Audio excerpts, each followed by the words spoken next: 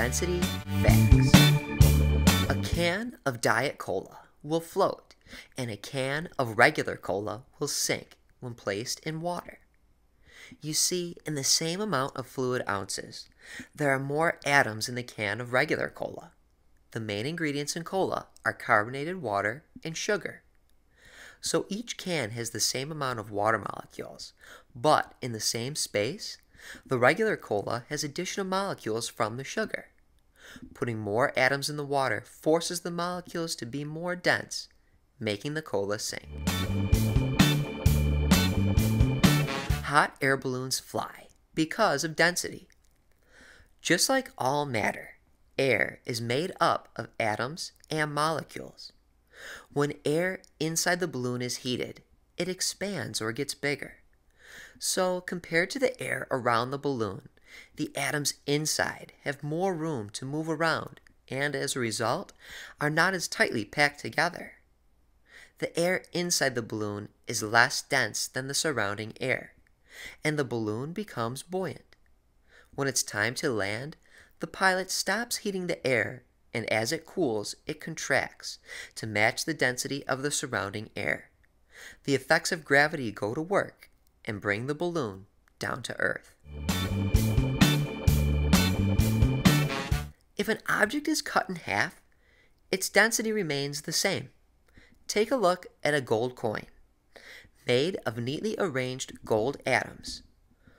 When cut in half, the tightness of the atoms does not change.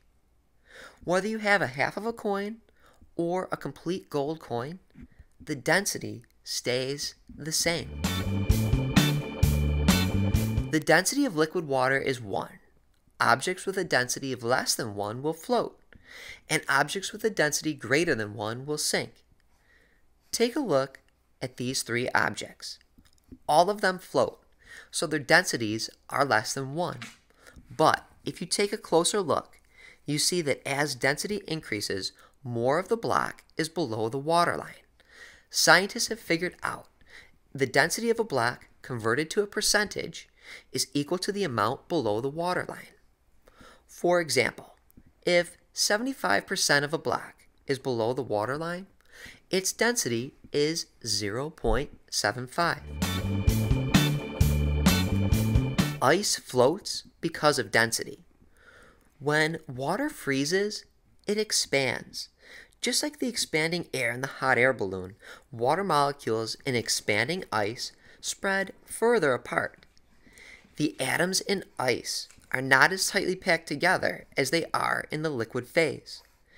If we observe an iceberg, notice about 92% of the iceberg is below the waterline. This means that the density of ice is 0.92. Density facts. To learn how to measure the density of water, click Density of Water. To see a collection of all science videos, click All Videos.